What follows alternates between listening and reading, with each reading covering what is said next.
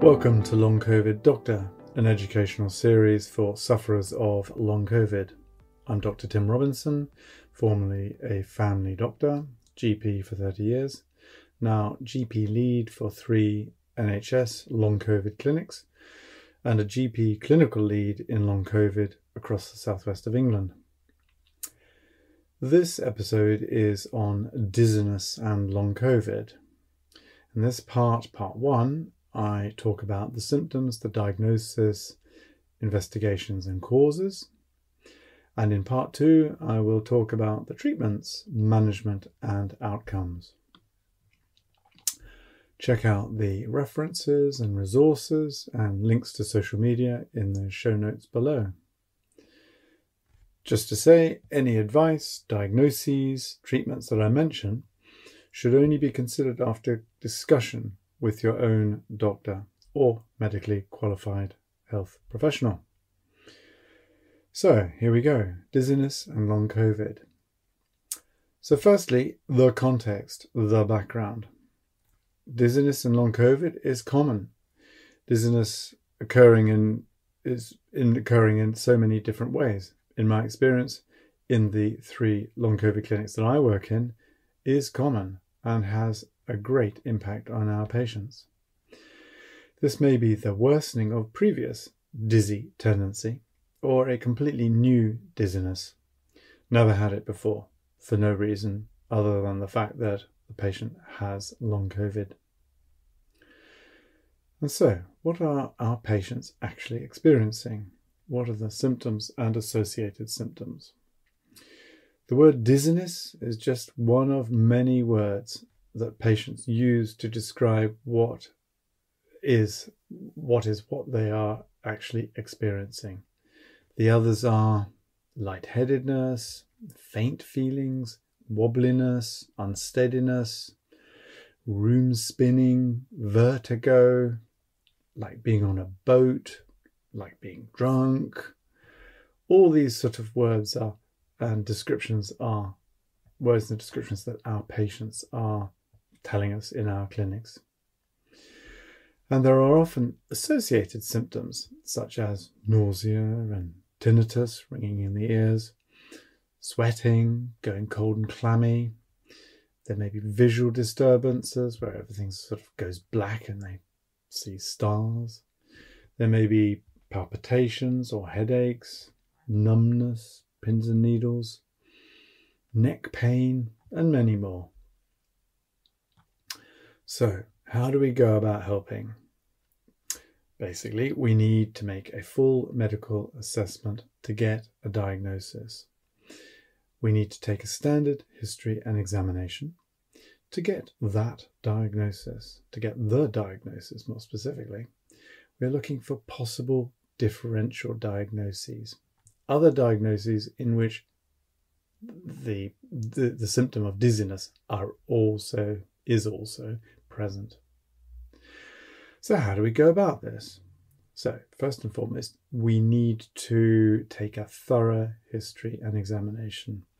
Firstly, the standard detail history, everything about the dizziness, or whatever word the patient is describing it as.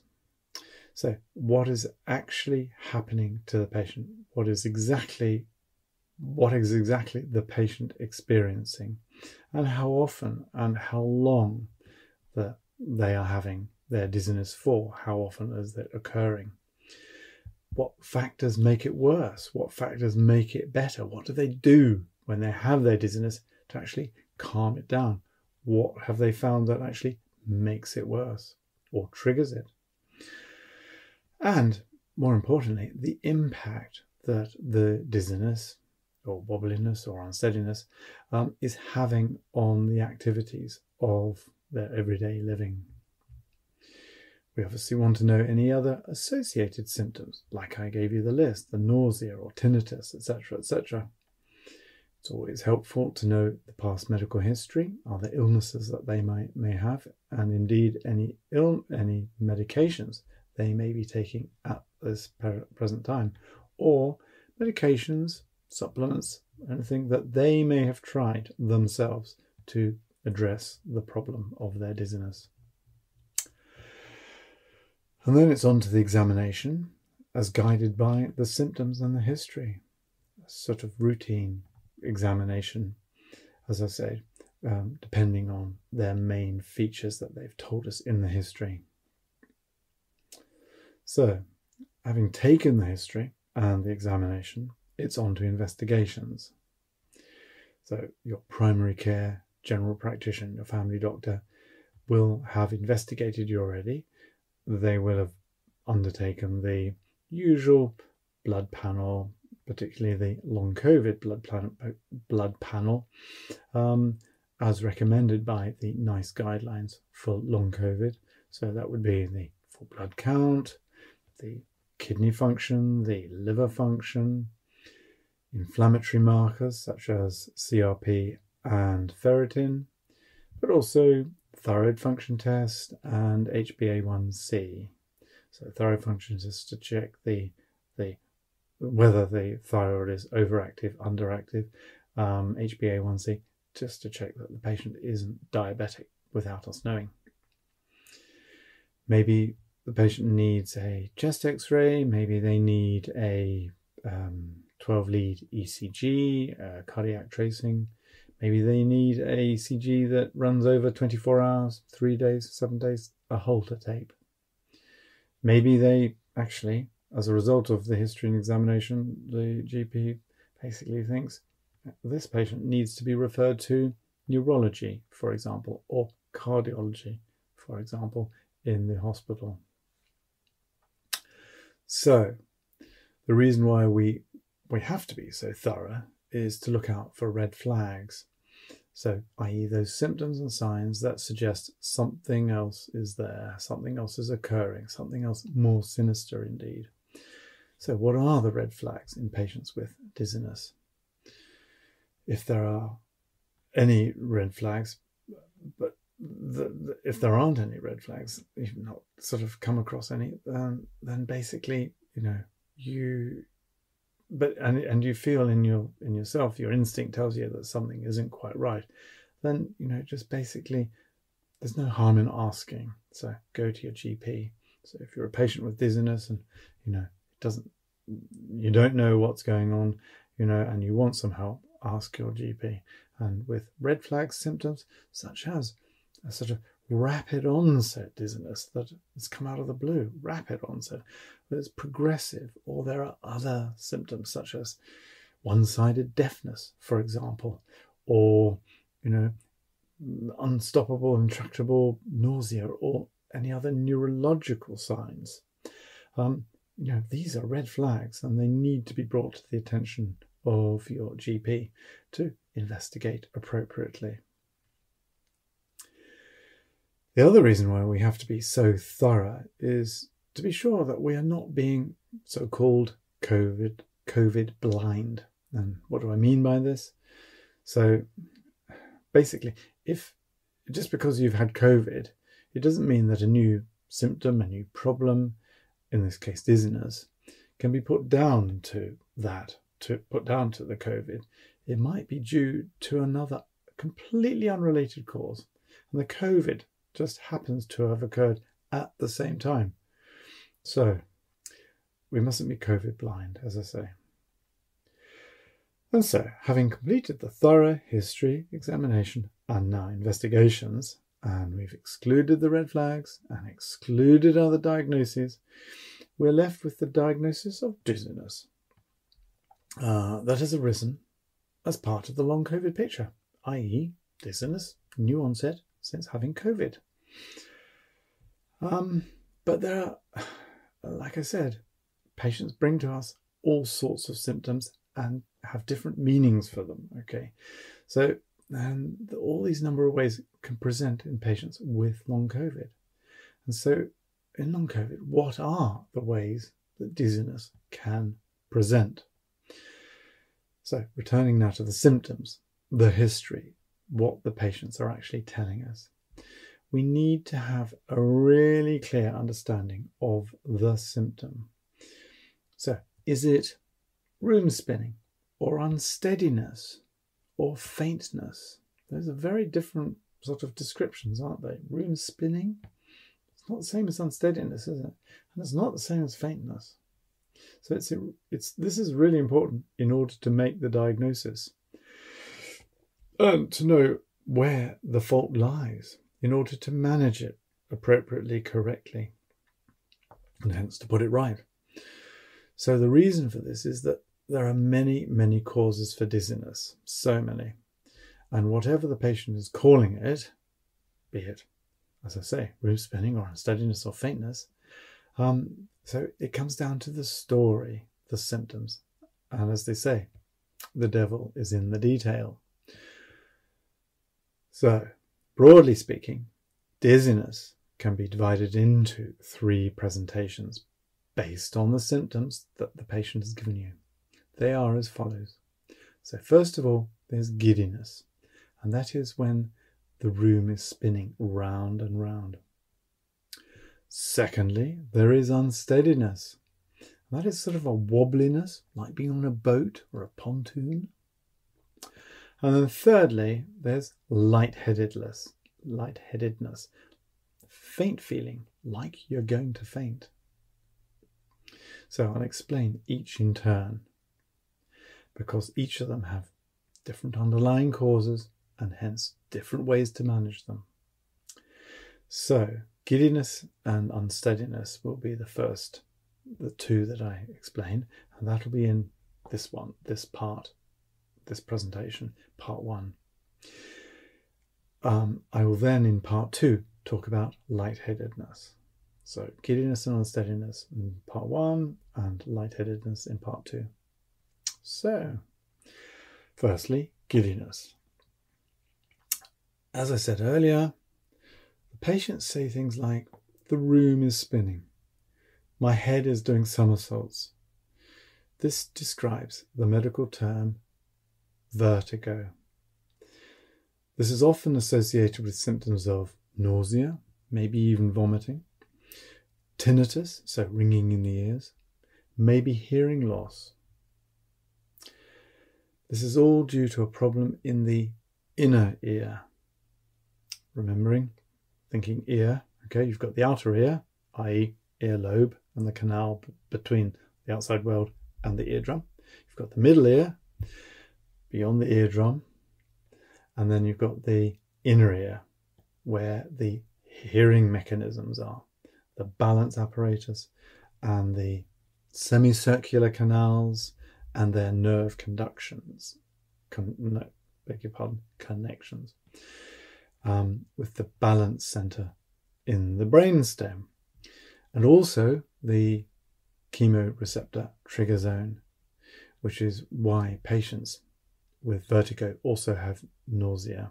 So chemoreceptor trigger zone is the, if you like, vomit center. Okay, the nausea, the vomit center.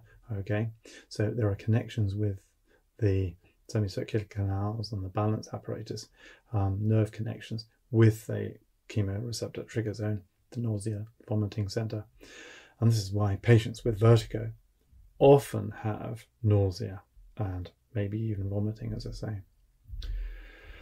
So the causes for this is head spinning giddiness are labyrinthitis or vestibulitis, B, PPV, Meniere's disease, and vestibular migraine. So let's just quickly cover all those. As I say, the causes for head spinning giddiness are labyrinthitis, vestibulitis.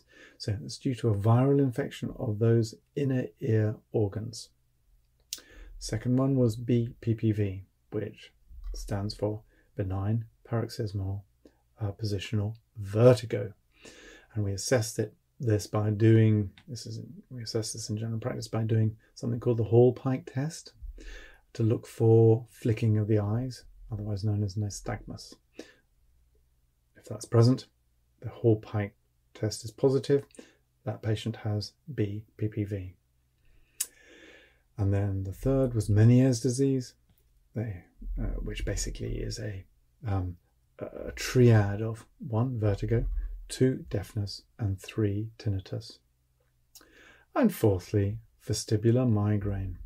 So this is a sort of a less common form of migraine compared with sort of the frontal one-sided migraine that patients get, the classic migraine.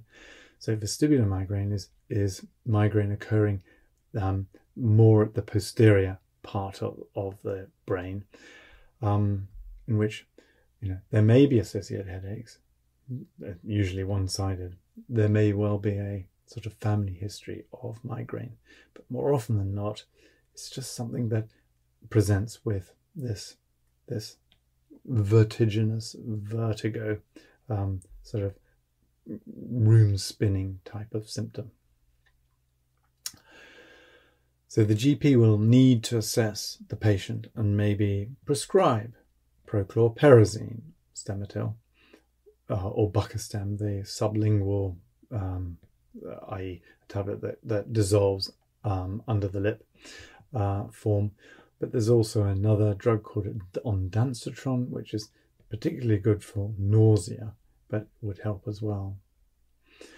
If the GP is not sure, or those treatments haven't worked and the symptoms are persistent, then obviously the GP will want to refer that patient to the hospital to see an ear, nose and throat specialist, or maybe even a neurologist, but probably ENT first of all, for confirmation of the diagnosis. Maybe they'll need a CT scan of the organs of the inner ear, looking for something called an acoustic neuroma.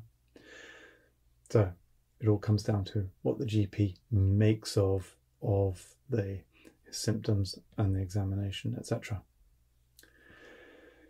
If the dizziness has followed on from an acute COVID illness and persists since then, it probably can be assumed that it is due to the effect of the virus, the COVID virus, SARS-CoV-2 virus, and this may be due to a number of causes. It may be due to a direct effect of the virus on the nerve fibers, or even on the brainstem nuclei themselves that have been the virus carried in by white blood cells, the Trojan horse route, so-called, or across a leaky blood-brain barrier, normally impervious to white blood cells, but in COVID, because of inflammation, that causes a breakdown of the blood-brain barrier and allows infected cells theoretically through into the brain. Other causes for this to all occurred is the effect of inflammation on the brain, so due to excessive inflammatory response. So those cytokines that we're all familiar with hearing about from outside the brain itself, or the overactivity of the brain immune tissues, the microglia, or due to mast cell activation. There are lots of mast cells around the brainstem areas, so they can be kicked off and release their inflammatory mediators. Then another cause for damage to the sort of, if you like, the inner ear and the neurological nerve fibers, etc., serving the inner ear hearing organs are autoantibodies to the nerves. That's antibodies attacking our own normal cells, autoantibodies to the nerves or the supportive tissues of the brainstem. And then blood clots. We've all heard of the microthrombi. They've been identified any place during, and many places in the brain and the brainstem, or the audiovestibular cranial nerve, due to excessive inflammatory response. And so there are numerous mechanisms, to conclude. There are numerous mechanisms at play in long COVID, and any one patient may have one or some or all of these mechanisms happening. If these long COVID causes are responsible for this form of long COVID giddiness, okay, there is very little one can do about it apart from treating the symptom with the drugs I mentioned earlier, i.e. the prochlorperazine or ondansetron, and to wait for natural healing to occur. That is, waiting for viral clearance to occur, waiting for inflammation to settle, waiting for nerve fibers to be restored by the process of neuroplasticity, rewiring, reconnecting, or waiting for those microthrombi, those mini blood clots, to be cleared, and for those blood vessels where the clots are occurring to be recanalized, so re-established, or new blood vessels established around the blockage. So if it is due to vestibular migraine, as opposed to all those other causes, the GP can prescribe for acute attacks with sumatriptan, which is obviously the drug we use for acute migraine, for acute classic migraine. So if the patient has confirmed vestibular migraine and they don't have it very often, then they can have imigran or sumatriptan to dampen it down when it occurs. If, however, these vestibular migraines are frequent, then I think preventative prophylactic treatment is needed. So they say that if you're having more than 2 migraines a week, you should be on prophylactic preventative treatment. And that's what I would want if it was me. So a trial of amitriptyline initially would be the drug of choice. It's been around for 50-something years or even longer.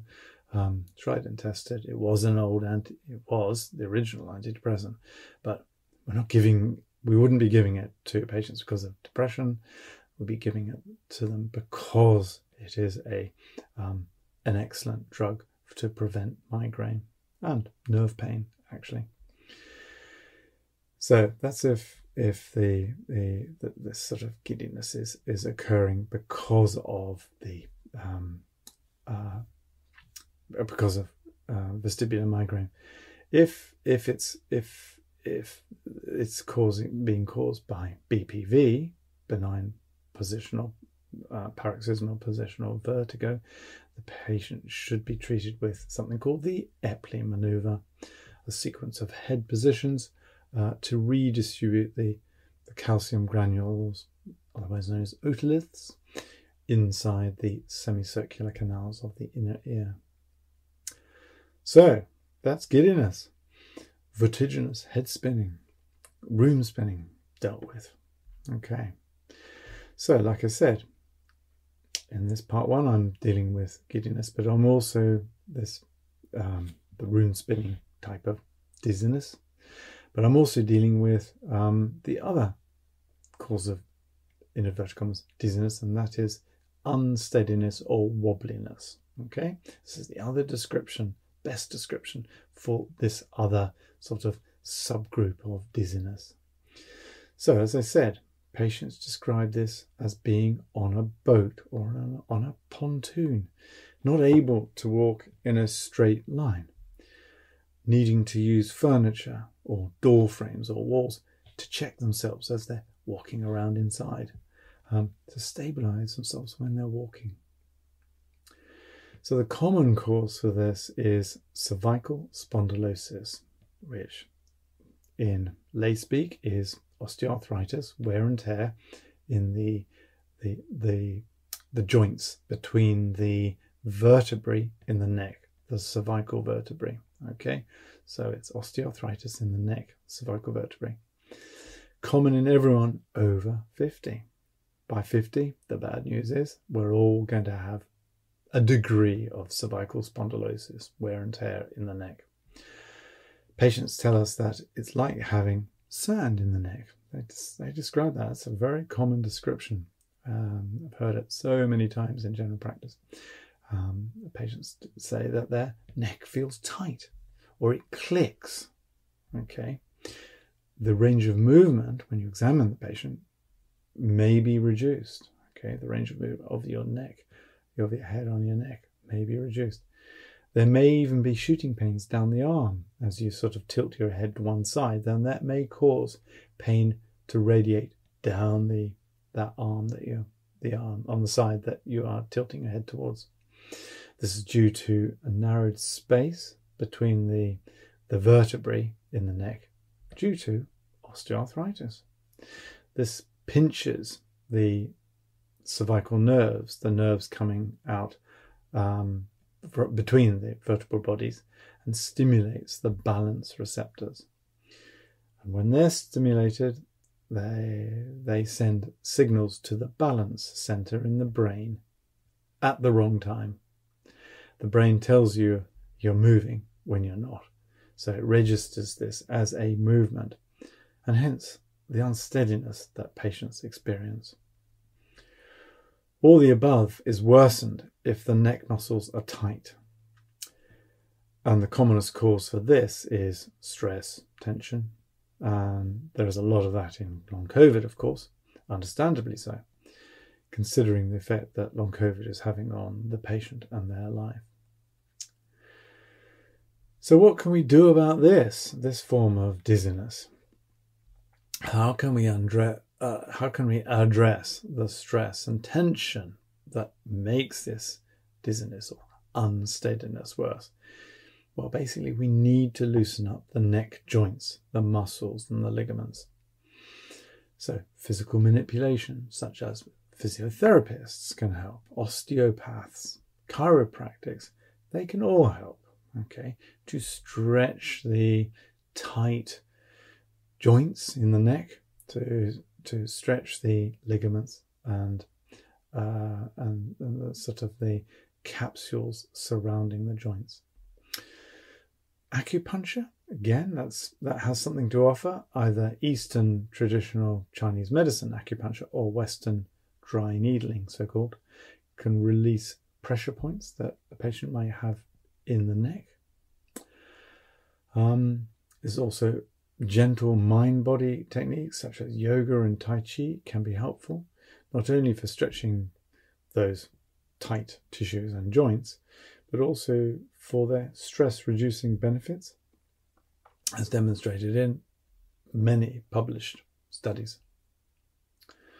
So, that's the second cause of dizziness on my list, namely the list being unsteadiness, giddiness first of all, room spinning, the second cause, namely unsteadiness or wobbliness, dealt with. And that really concludes the first part of my talk on dizziness and long COVID and the symptoms, the diagnoses and investigations that I would recommend.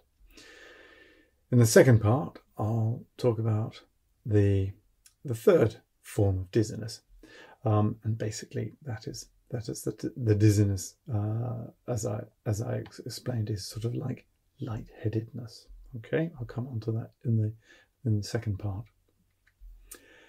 I hope you found that helpful, nice and clear. It's pretty complicated, I'm afraid. I apologise for that, but hopefully the way I've explained it is very straightforward. So check out any references and resources and links to social media in the show notes below.